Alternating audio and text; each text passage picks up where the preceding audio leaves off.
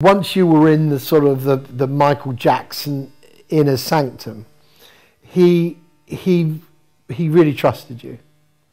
And I know there was a lot of stuff written, you know, about how odd he was and everything was.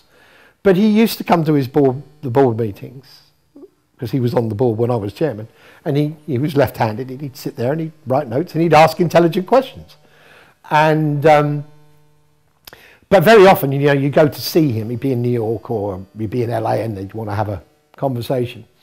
And Michael would come in his, you know, he'd be working out, and he'd come in his vest, and he did actually have that disease, whatever it is, you know. So he had patches of white all over his body. So, you know, everybody said, "Oh, yeah, it was all rubbish. He was trying to turn his skin white."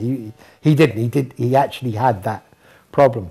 But I think one of my favourite Michael Jackson stories, we were in Perth, and he's got this huge great suite, and we're discussing putting Blood on the Dance Floor out just in Europe, right?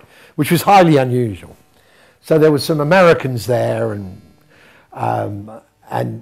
some Michael's advisors and lawyers and everything, and we're sitting around this great big table, right? And it's getting to about 9 o'clock, and everybody's going, "Well, if you put it out in the UK, you can't put it out in America."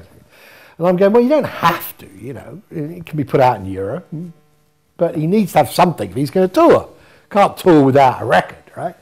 So everybody's getting a bit hungry. So he says, "Well, what are we going to eat?" So we decided to order Chinese. So Michael called down to the concierge and said, "I've got 18 people up here. Can you get enough Chinese food for 18 people?"